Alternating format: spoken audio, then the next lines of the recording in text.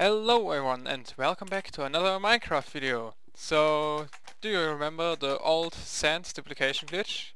Yes, it was cool.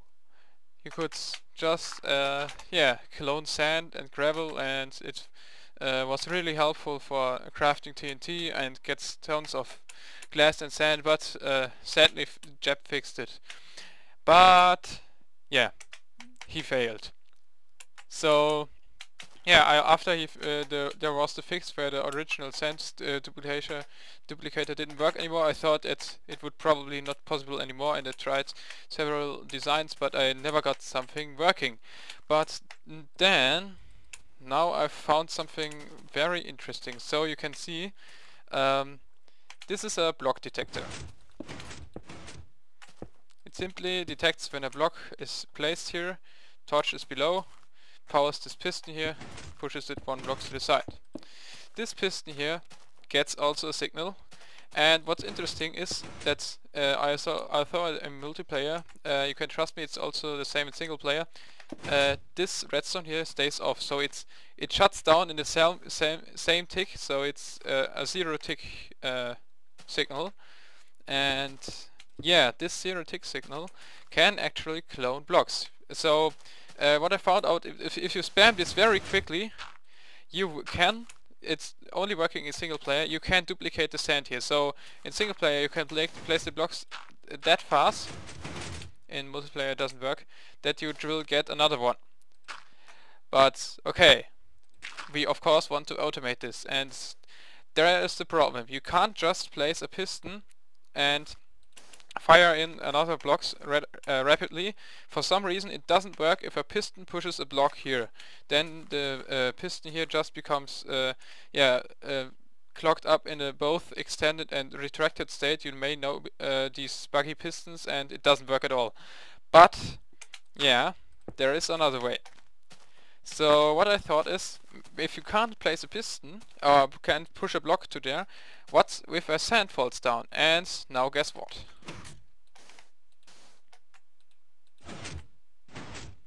We cloned the sand, so let me do it just with one so you can see easier.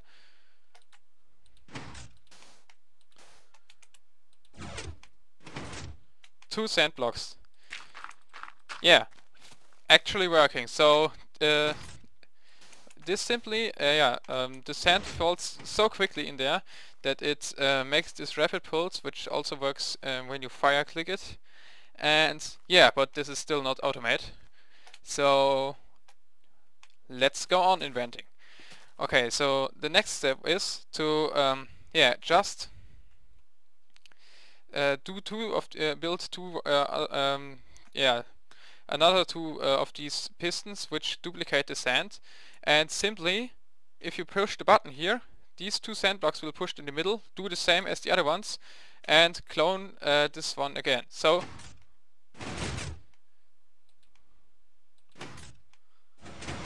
you can see they are cloning the sand. I'm pushing it into the void because otherwise, if the stack here is at full length, it freezes. So we have to get rid of the sand anyway.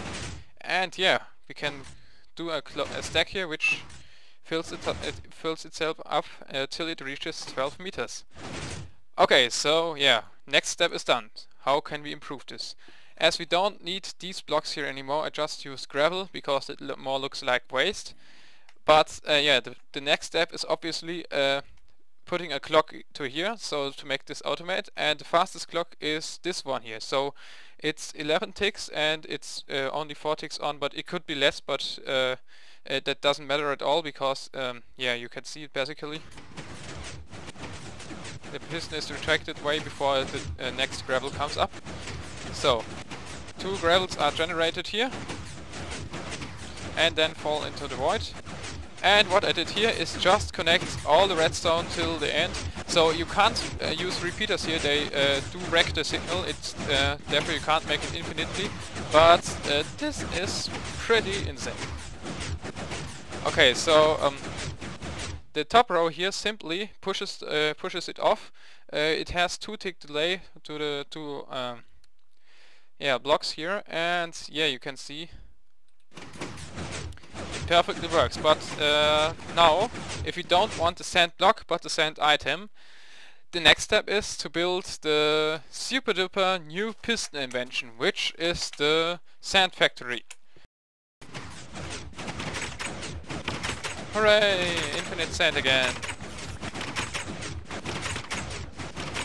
So you can also push the items into the void if you want to see it in action while not standing at the drop point. So there is just ice below these water streams here, and I will explain what the fences do. So yeah, and 2 rows on top of each other, and here's the waste, the exhaust fumes, which are dropped into the void too.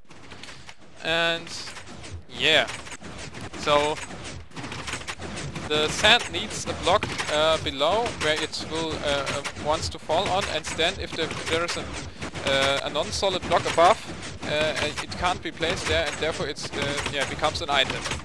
So the problem is that every block which is collision masked has also the ability to, yeah, that the sand will fall on top of it instead of to the side. So most of the sand will fall to the side, but some lands on the top. And the fence gates simply open in between the pulses and therefore let all the sand fall down, which is pretty cool. So if you want to take a look inside, here is the fast pulse generator.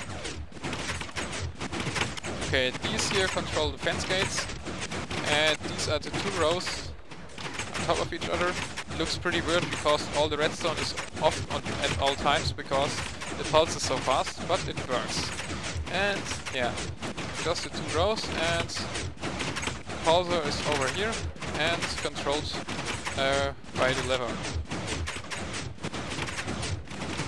Okay, so this machine generates about 13 sand blocks per second, which is pretty fast. Okay, thank you for watching and see you next time!